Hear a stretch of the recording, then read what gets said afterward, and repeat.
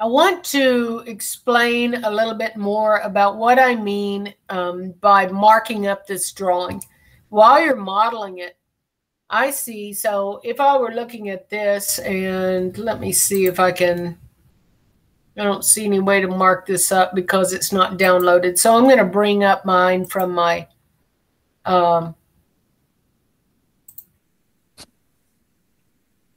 folder.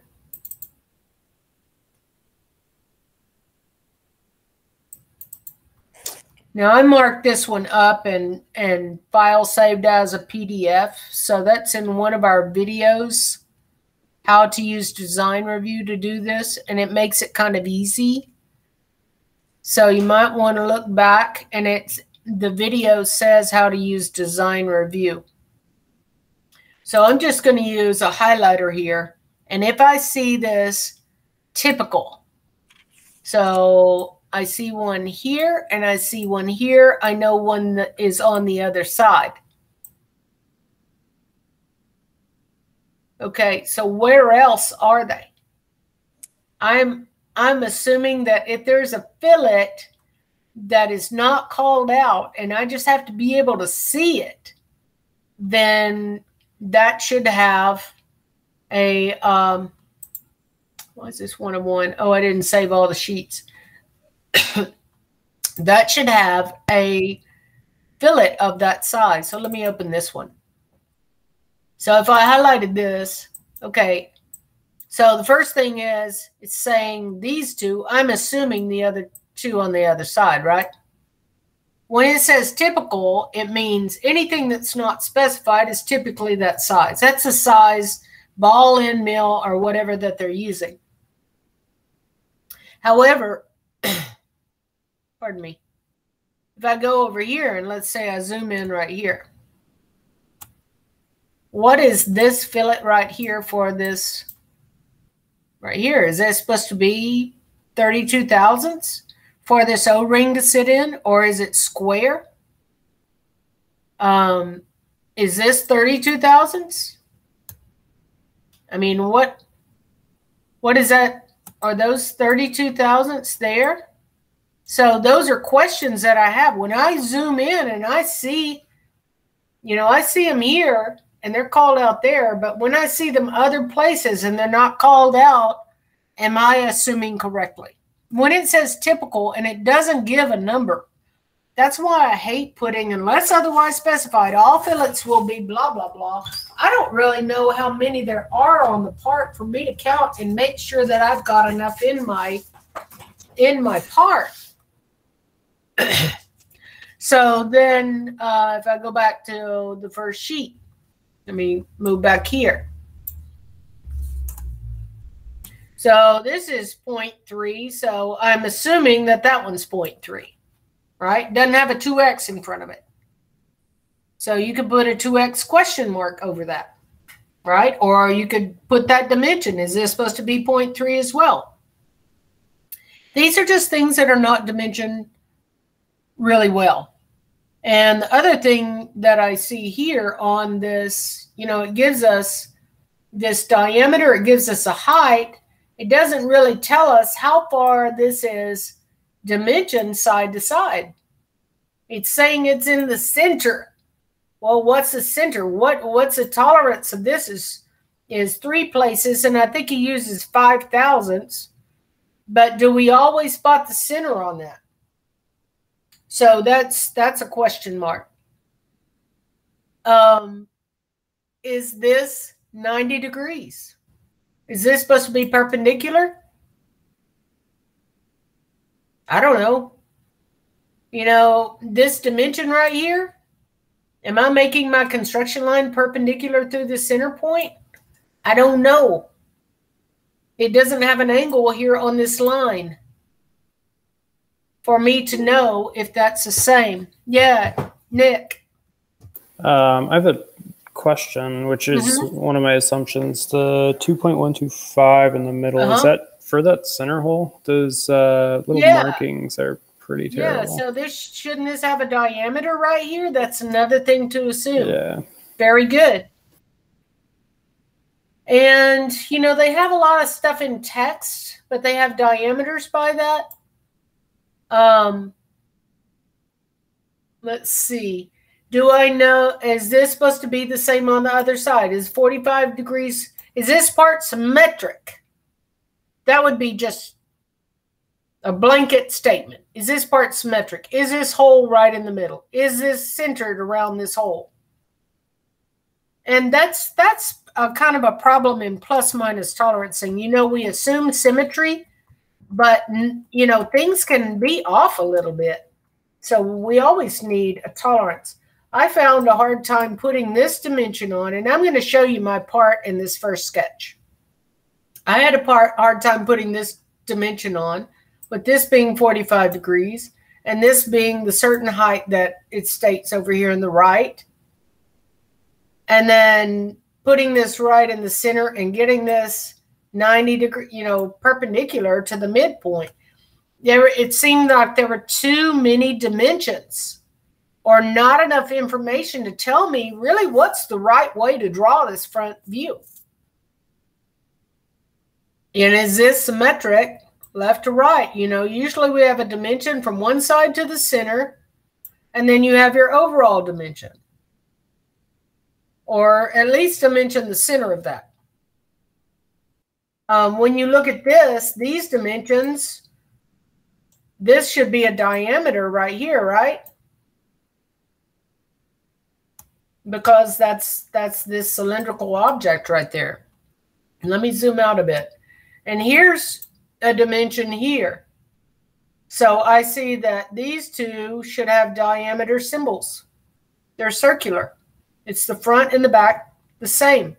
And it says front and rear. So this is the front, and the rear view is missing.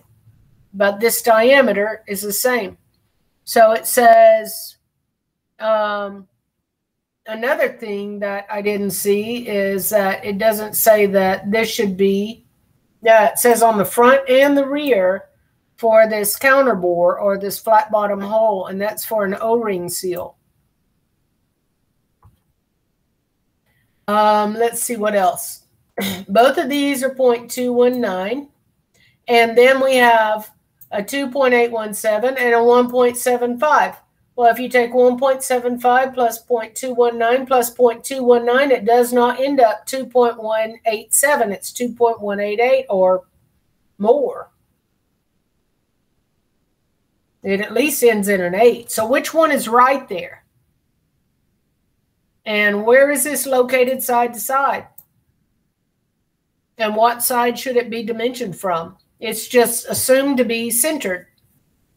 The same thing happens with these holes. These are cylinders, spigots, but it says counterbore these things. And it looks like they're centered here. Are they supposed to be right here on this axis? 0.187? You know, normally you don't dimension something that's hidden. So it's leaving us in a little bit of a question. We have this radius here that goes all the way around, right? So it'll trail all the way around that circular object. Is it the same on the other side? And are all four holes dimensioned these same dimensions in the X and the Y from the faces? I don't know. Same thing down here. Are all four of these in the X and the Y dimension from the, you know, the outside faces the same dimension? How many of these do we have? How many of these do we have? How far is this off the center or off the edge? Where is that located? The inside is located only on two sides. Well, is it the same on the other sides? And this says 0.068 deep all the way around. Well, there's another dimension on the other sheet. This tells me where it's located in and out or vertically here, but it doesn't really tell me left to right. Yes, you had a question, Nick? Yeah, I've got two questions. So we're going over a lot here. as far as assumptions. Is it okay if my assumptions don't have that? Like some of them I understood, even though it's clearly not to like ASME standards. You're assuming it though. Okay. Right. Okay. So anything that we have to assume because they didn't put a quantity on there, that's an assumption. Gotcha. And then my second question, I don't know if this is standard or not, but like some of the descriptions for the holes, it'll call out for like a 36. Right. But then it'll follow up saying that it's being tapped with a 632, which it wouldn't use this number 36 drill. Right. It'd use a number 6 drill. So then we wouldn't normally tell them what to drill for a tap. Right.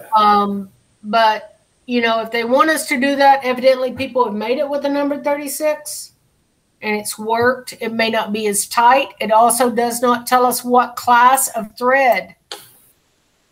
So that would be a 2A, B, or C. I'm sorry, class 1, 2, or 3.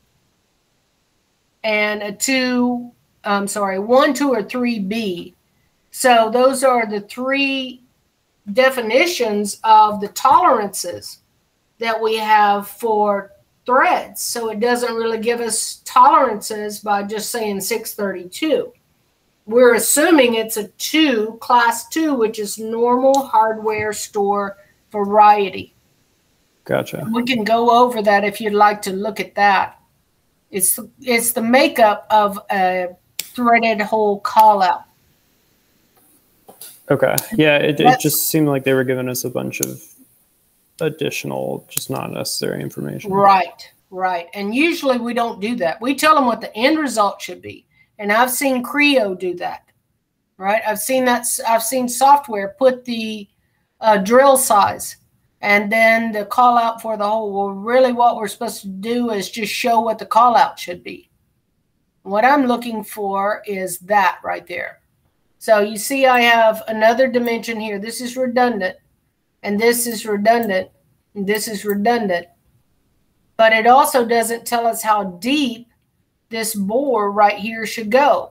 Does it go all the way to the center?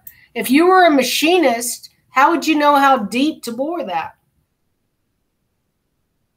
You know, that square hole. How far do I go up and stop cutting?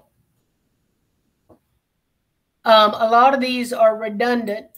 And then this construction note right here tells us what size it is and how wide it is, but it doesn't give us an angle. Let me zoom in on that. We either need a depth right here or we need an angle on that. In the construction notes, it says it's 0.5 wide. So it also doesn't show us in any of these pictures if it's centered or offset. Same thing happens with this whole thing. We're just assuming that's centered. How much can it be off? This is a vent hole, so it's not as particular. Now, when you model this, you're going to see that mine is just barely, it makes it barely flat. And that's what you want. You just have to, when it says a spot face, you guys, here's what we do. We spot face this diameter, and we start milling that diameter until we get a full flat on that curved edge at the top that is absolutely flat for that full diameter. That gives something, if you wanted to put a threaded plug in there, it wants to seal off instead of being on that curved surface. So this depiction is not very good. We see that this one goes this deep, and then it says to tap it this deep. So that's pretty good. And it shows us on the front page where, it shows us right here where it should be located. But is it located right in the center? This one is 35 degrees from vertical, this little angled one. And this is the size of the hole. Well, how do you I guess you would start drilling from the outside, 0.1, and how do you how do you know how far up and down, where to start that hole? You know, if I drilled that hole from down here and I started up here, how far down do I start that hole for it to be in this location? This is hard. You would have to put a pin in here, find the center of the pin, or measure the edge of the pin at this angle to find out if it's at this location. So I'm going to show you guys how to make this hole. Has anyone made this hole yet? That's where I stopped. I did. Okay. I did. Nick? I did, but I'm not sure if it's right or not. Okay, so I'm going to take my finished part and I'm just going to roll through those features. Does that make sense? And then you can go back and watch that video and then you can finish your part out as you like. So let's see. This doesn't tell us, does it say, okay, so it says drill this spot face and drill this deep and tap 632. How far do we tap it? So the tap is going to start at the face of the spot face where we made a flat. And then how deep does that need to go? It doesn't tell us. So these are the things that I'm talking about as far as essentially what we're having to assume. Are there any other questions over that?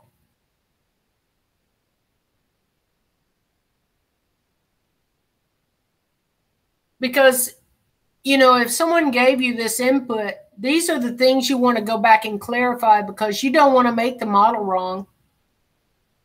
And you need to get all this clarification. And it may seem like you should assume it, but you're trying, you want to explain to someone, you're trying to make this right the first time.